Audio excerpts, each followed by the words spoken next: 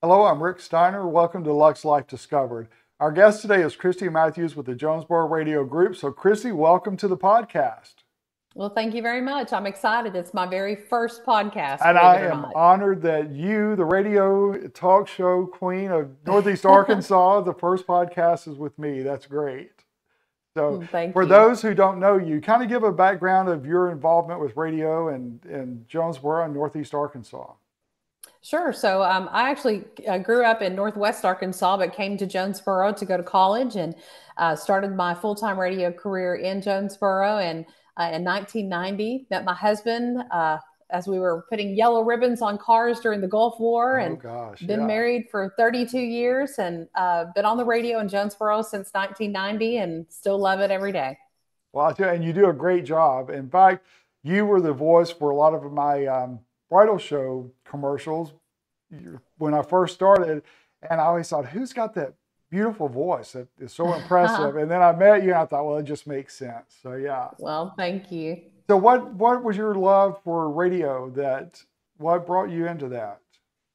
Well, believe it or not, it's so funny that you asked that. Someone recently asked me how I got started. And my senior year of high school, I had to fill out a one sheet of where I thought I would be in 10 years when I was a senior in high school. And I put down that I wanted to work in advertising.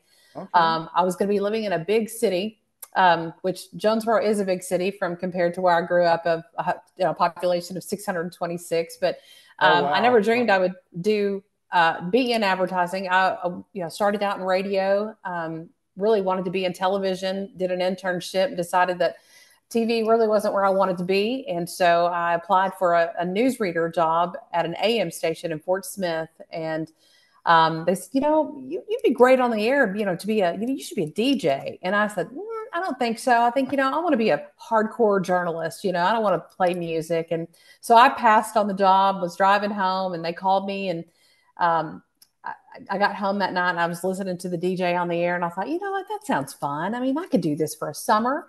And that was the beginning of a 35-year career. And I've been on the radio ever since. It's been a long summer, hasn't it? Yes, it has been. And that's It has great. been. Yeah. Well, and you're such a great communicator, but you're also great with people. You're a great people person. And that makes a huge difference because your clients, that's what they like about you. Oh, absolutely. I mean, it doesn't hurt to be, to have a name, to be able to walk into a business when you make that transition from air personality to sales. A lot of folks in our sales department, like, well, if I were Christie Matthews, I could get that sale too. But, I had to remind them, I still had to go in and sell our business, sell the benefits of using radio to promote their business and grow their brand. So, you may have a name, it may get you in the door, get you that first call, but you've still got to know your business and be able to close it. Well, and they expect a little bit higher caliber from you, a little bit more, and you deliver, and you do a great job with it. So, well, thank you. I've really enjoyed it. I never dreamed that I would be in sales. I always thought I would stay in the programming side of things, and I did that for the majority of my career. And I've been doing sales since 2016. And then 3 years into that, landed the sales manager role. Don't ask me how, but it's worked out. Turns out I'm pretty good at it. Yeah. I was going to say, I think you are. Yeah. So what is it that drives you with that? What surprises you the most about that? Well, I guess it's been exciting for me and in my radio career to watch locally owned businesses grow into these major brands, Right. And to be successfthey and just really grow our community. Watching businesses, mom and pops that get a second store, or they get enough business where they can let somebody else run it and they can actually enjoy life and be with their families more. So that's really been the most exciting part for me, is just being able to help brand a business, come up with awesome slogans that promote their business, the creative process of it, and really just watching our community blossom over the last 30 years. Well, and you've seen Jonesboro change so much. I mean, it has grown. Mm-hmm. Even at a period of time when a lot of the country, the growth had declined, Jonesboro has always had a steady, upward slope as far as growth and bringing top industries to the county and Northeast Arkansas. And so that has to be rewarding, because you guys are essentially a huge part of that. Yeah, I thank you for saying that. I agree with it wholeheartedly. I think Jonesboro has been insulated. You know, a lot of times, whenever, you know, like when COVID hit, yes, obviously our world shut down as well, but our business continued to grow. We saw growth in 2020 when a lot of businesses, you know, a lot of industries did not. But people, we had to pivot with our clients because they needed to figure out ways to do business. So Right. we had to change our model of business and come up with unique ideas and ways for them to continue to have profit. Sure. Yeah. Because no profit. Well, and so many people didn't survive that whole period. A lot of Oh, businesses, yeah. yeah, especially smaller businesses that, you know, were not around anymore, unfortunately. So you've got the great position with Jonesboro Radio Group, and we love Jonesboro Radio Group. So I'll just throw that out there. And Trey, thanks for Thank letting you. Christy be on today. So, but so going from like being successful, great family life, and then all of a sudden your world turned upside down. It sure did. In December of 2020, I found out that I had cancer, and I'll give you a little backstory. I was at my daughter's wedding in August. We had, you know, just the whole COVID situation, trying to plan a wedding Right. was very hard. And we were forced to either push the wedding into 2021 or pivot and cut our guest list down and change everything. And my daughter, she goes, I'm getting married in 2020. So we did. And I was actually at her wedding and was at her reception. And we were visiting with guests, and someone called my name. And I literally turned like this to respond to someone, and my hip fell out of socket. Oh, And wow. at that time, I didn't know that I had a problem. And I just thought, wow, you know, I've been in heels all day. Something's wrong. And that kind of set off a chain of events that something was wrong. And December 31st, New Year's Eve, I got a call from my doctor after finally getting an MRI that said, you've got a pretty large tumor in your hip, and it looks consistent with cancer, and we need to get you in for a PET scan to see what's going on. And it turned out to be multiple myeloma. And March of 2021, we ended up in Little Rock at UAMS. We're down there about 5 months, underwent a stem cell transplant. And I mean, we went it, we hit it hard. And, you know, I was devastated. For Let's sure. just be honest. I know a lot of people say, you've been such an inspiration. I'm like, well, I appreciate that, but it's been hard. I mean, I don't want to discount how hard cancer's hard, no matter what kind of cancer, whether it's, you know, if it's breast cancer or, you know, there's a lot I had to learn about cancer. It's made me a more compassionate person when people are going through catastrophic illness. It's made me understand the things that I can do to help them, words to say, things not to say, because Right. you'd be surprised the silliest stuff. People want to say something positive, but sometimes they just kind of fumble over that. And they And end they're up not sure feeling and they're not sure what to right. say. And sometimes Sure. what they end up saying is like, you should have just been Yeah, quiet. I say I'm gonna write a book, stupid things people tell you when you have cancer, and I'm editing that a little bit with my language. But it's but it's made me realize, I always tell people, you don't have to give me, for number one thing is, don't say, well, my uncle had that and they died.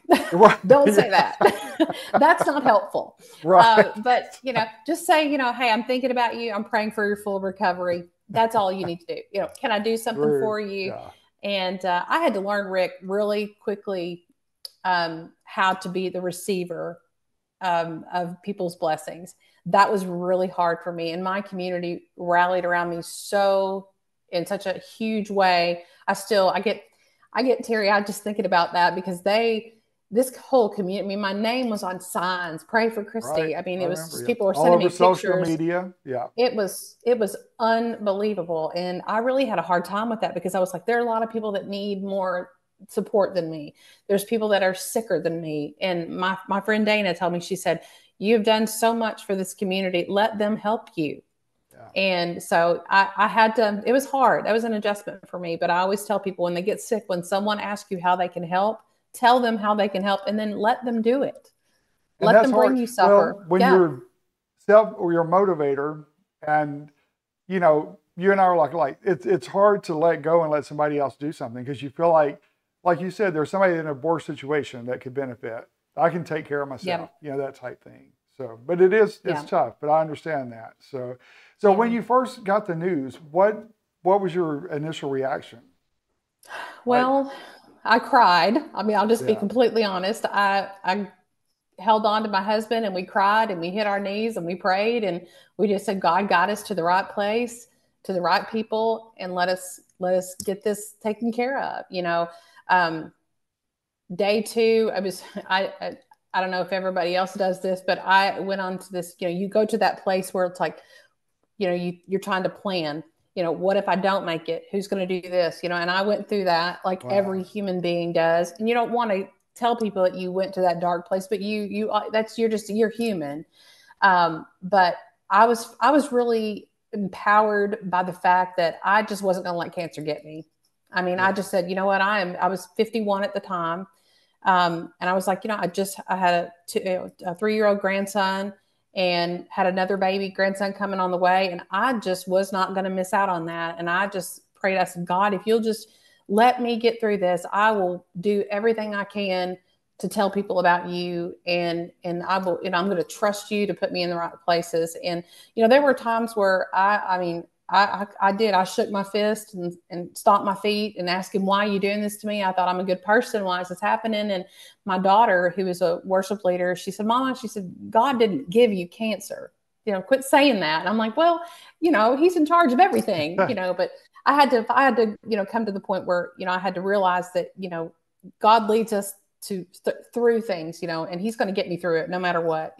Bad things happen to good people all the time. Yeah. And I feel like he put me in a position, and I had an opportunity and a platform to show people how to try to gracefully walk through it, but be honest and be transparent about it as well. And I tried not to just be all hearts and sunshine all the time, because there were days where I'm like, listen, I'm struggling and I need y'all. And that takes a lot to admit that too, especially when you're at that point, Yeah. And the people that you met at UAMS and the other people going through similar situations like you or other cancer, types of cancer, how has that affected you too?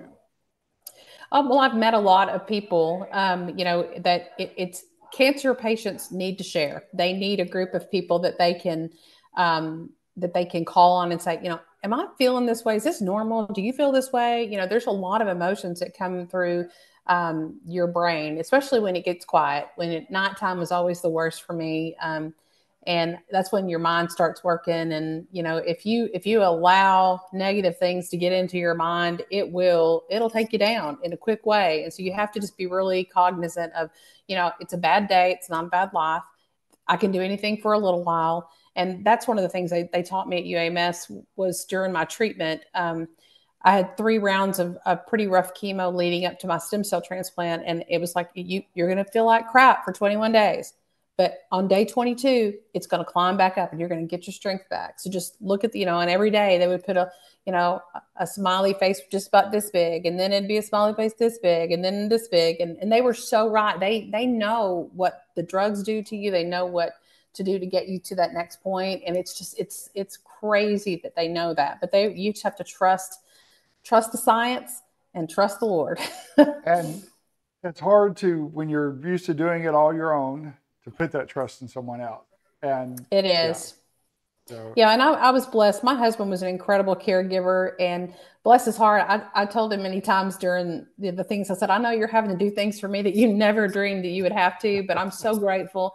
And I always tell him that, gosh, I don't know if I could be as giving and loving and kind and supportive as you are, because he was a rock. And he told me, he said, it's great that people, they see that and they're like, he's so good. And I'm like, yes, he is so good. And he, later on told me, he said, that was a hard thing to live up to, because there were a lot of people putting expectations on him, to do all these things. So, your caregiver is, they deserve a lot of credit. They really do. That's true. Yeah. I volunteered at St. Jude in Memphis for every Friday for a little over 5 years. And it was always amazing, not only the children there that were going through different types of cancer, but the results of the treatments. Sometimes that's as hard on the patient as the cancer itself, sometimes harder. Oh, yeah. Yeah. And that was something that I was totally blown away by, because you think you're getting the issue taken care of, but there are other issues that can result, and it's Right. I just never Yeah. expected that. Yeah, side effects are, they can be managed, and but you have to be so open and transparent with your doctor and your caregiver and let them know, because a lot of times, I've been blessed that my doctors work really closely together at UAMS and here in Jonesboro for my treatment plan, because I'm still in active chemo right now. I do oral chemo 3 weeks on, 1 week off. I do a monthly infusion and a monthly injection, and this is 37 months that I've been going through this. I mean, I've not had a break on chemo in 37 months. And, I've learned to speak up for myself and say, can we lower this dose to maybe knock some of these side effects out without keeping me, kicking me out of remission? And, are there alternatives? And a lot of people just won't ask questions. They won't stand up for themselves. And you have to be your biggest advocate, because cancer is not one size fits all. And every body is different. Every physical body is different, and everybody reacts differently. So just because you took one drug and another person took it, and, you were deathly ill and this person just breezed through it, you just have to, just be open and honest with your caregiver and your doctors and say, is there something else that can help? Because, neuropathy is a big thing, numbness in your feet and hands. I mean, I trip over stuff all the time now because I can't really feel my toes right now. And I'm hoping that changes when chemo hopefully comes to an end in August this year. I was going to ask you, so August is the end. Yes. Okay. Yes. Yeah. I go to UAMS every 6 months, and I was there in February, and they gave me the news, and he said, if you can get to August and stay in remission, we'll stop. And I was like, what?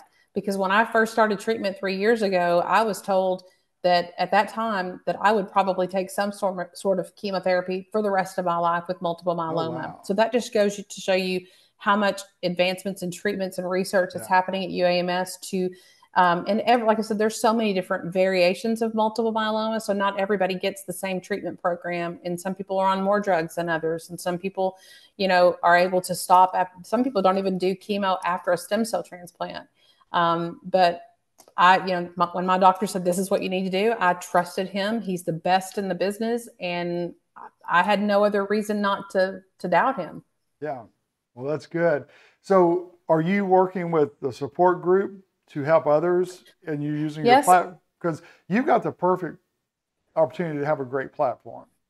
Well, and I don't take that lightly. I don't take it lightly. I will tell you, there's a lot of pressure that goes with, and I'm going to sound like just a spoiled brat here, but there are times when I'm just like, I don't want to be your inspiration today. I feel bad. I'm tired. I'm going to lay down. I don't feel 100%. But the majority of the time, I couldn't find, and it's not that there are not support groups in Jonesboro. There just wasn't one that fit what I needed at the time. And so I was in Dillard's and ran into a couple of friends from church, and I was having a conversation with them about not being able to find the right group for me. And one of the ladies, Carol, she said, our church used to have a cancer support group. And she said, and I said, well, really? And she said, well, maybe you should start one. Right. And always be careful what you ask for. Yeah. And so, I said, well, if y'all will help me, and they're both cancer survivors as well. And they said, absolutely, we would do it. So Carol and Jan were, we're standing in the swimsuits at Dillard's, and we decided we're going to start a cancer support group. And so we meet once a month, and we have a variety of cancer survivors. We have, women that are still actively doing chemotherapy for breast cancer. There's 4 other women that have multiple myeloma, which, for one thing, women really shouldn't even have that. I mean, if you look up multiple myeloma, it's typically a male disease over the age of 65, and primarily African American. So I had never heard of multiple myeloma, and there are 4 women within 30 miles of me that have all been diagnosed around the same amount of time. So it's been, I'm going to dig into that a little bit more when I get past this treatment, because I'm thinking, what's the one thing that we have in common, other than, we live in the same area, but, we could give all kinds of conspiracy theories and do those kind of things, but there's obviously something that is causing more women to come to be diagnosed with multiple myeloma. But yeah, the group's good. It's a faith-based group, and we share, and we laugh and we cry. I mean, last couple nights ago, we made bracelets. We made prayer bracelets. I mean, we just want to be there to support one another. There's really no agenda. We do a faith-based Bible study, and then we open it up just to talk about what's going on. Yeah, I appreciate your honesty, because I mean, you know, you look at you and you're always smiling, you're always happy, but you know, you're right. There are the days you're just like, hey, I need to just be down today. Leave me alone. Yeah. That's just being transparent, and that makes sense. But you sure are an inspiration to so many people, and you know, it's really great that you're using your platform and your position where you are to be able to make a difference, because it'd be easy to focus on you only, and you're not doing that, but we appreciate it. Well, my company has been really good to me. I mean, I've been with Jonesboro Radio Group since 1997, and you know, Trey Stafford has been just an incredible friend and mentor to me, and our company, Saga Communications, they have supported me throughout this whole entire journey, and you know, not just from cancer, just growing in my career. I mean, you know, giving me opportunities to do and be, you know, the best that I can be, and giving me the tools I need to be that person. And, you know, when I was diagnosed with cancer, I mean, they let me, you know, allowed me to work as much as I could. And that was important to me, because you know, number one, I'm just a go-getter, and I needed to work. I mean, I needed my insurance. I mean, let's just be honest. Yeah. I had to have my insurance coverage, and you got to work to get that. You know, my husband had just started his own business. And so for the first time in 29 years, we were on my insurance. It was just weird how everything played out. I mean, God set everything up, as we look back, why he had to, you know, why he left his job to start his own business so he could be off to be able to take care. Yeah. It didn't make sense at the time. We were scared to death, but you know, it was all part of the plan. The plan was written, and we just had to write it out. All right. And one part of the whole journey that really probably took its hardest toll on you was what? Just God made me slow down. Okay. I mean, you know, he forced me to say, you know what, you are not in charge. You may think you are. And I had to get out of God's way a lot. I had to, you know, I would like, you know, I would allow him to push me in ways. And then I would be like, I got this. I don't need you right now, you know. And so that probably more than anything is being able to trust and lean on him 100%, and not when it was convenient. Yeah. And that's tough when you're the personalities that we have, because we can do it all. Yeah. It's like, I got this. There's other people that need you right now. I got you, but that's not what he wants. He wants us to need him all the time. Right. And that's what I learned. That's what I learned. Go to him with different things, and it's like, okay, just in case you've forgotten, I know you've got a lot of things on your mind. Just let me remind you. He's probably like, just shut up. Oh yeah. Yeah. We're so full of ourselves that sometimes we just need to be slapped down and say, you know, hey, they put us in our place. That's true. Yeah.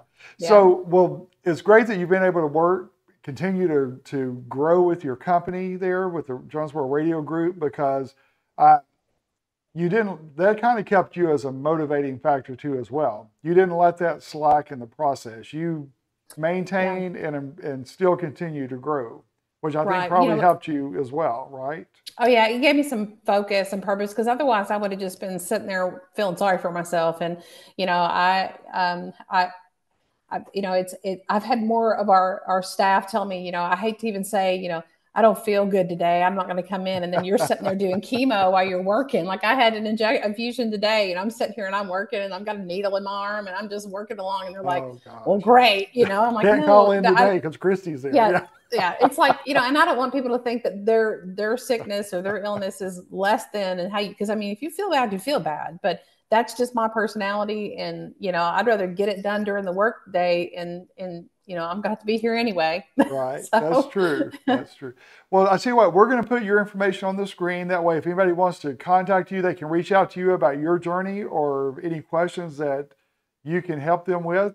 So absolutely, just tell them, if you don't mind, just go through the. Yeah, I mean, you can visit me at my email address is Christie@jonesbororadiogroup.com, or if you just go to jonesbororadiogroup.com, there's links. My phone number's on there. My cell phone's there. I mean, I've had more people call me out of the blue and just say, listen, I've just got a cancer diagnosis. can you give me any advice? I am open. I'm an open book. And our cancer survivors group, that is a private page, but if you find me, I'll get you in there. We'd love to have you. And I feel like I feel blessed that I'm doing well. I'm treatment's going well, and I just want to pay it forward. I want to pay it forward. Well, and you definitely will, and that's great. And thank you for your time today, and thank you for everything you do in Jonesboro Radio Group for the community, because you guys, like I said, have been a huge part of the success that Northeast Arkansas has experienced, and it's because of you, because of Trey, and a dedicated team that puts it all together. Thank you, Rick, for having me. I've really enjoyed it. Thank you. You're welcome.